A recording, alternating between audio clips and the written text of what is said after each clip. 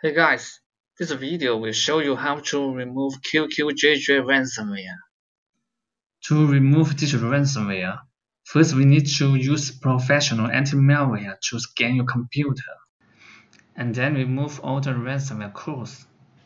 This is important because the codes might activate the ransomware sooner or later if you do not remove all of them. So we are going to use Spy Hunter 5 to scan your computer. Open the video. Click the link and video description and you will get a page. Now you can download Spy Hunter here. And run the installer. Now you need to follow its steps to install Spy Hunter 5. Select language and continue and accept and install. Just wait about 1 or 2 minutes. When you finish, start a scan now. It will help you find out all malicious files and malware on your computer. When the scan complete, click Next. The one-time fix will need you to wait 48 hours. If you want to remove all the detected malware now, you should choose Free Trial.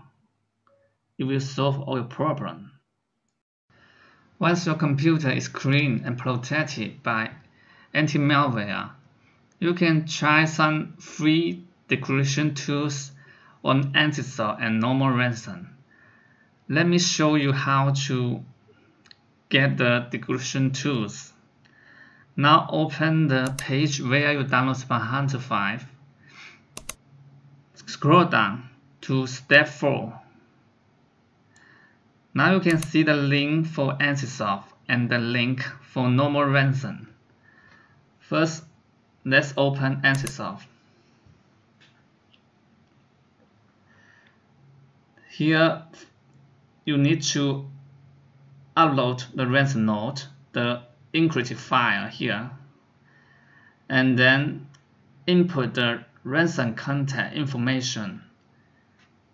This is in the ransom node. Let me show you. Here is the ransom node of ransomware. Okay, copy the contact here and input and paste it in here and click upload.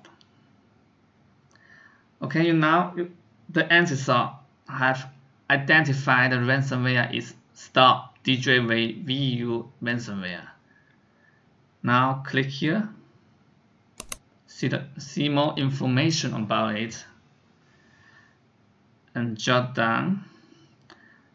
Here are some decryption tools for the ransomware.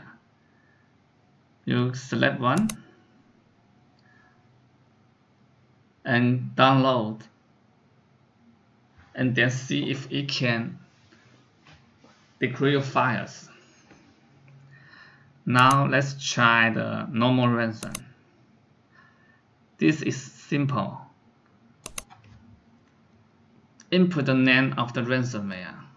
For example, DJVU.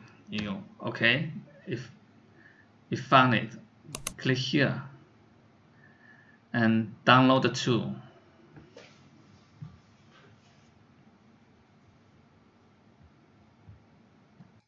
That's all. Thank you for watching the video from easysolvemalware.com. We hope it solves your problem.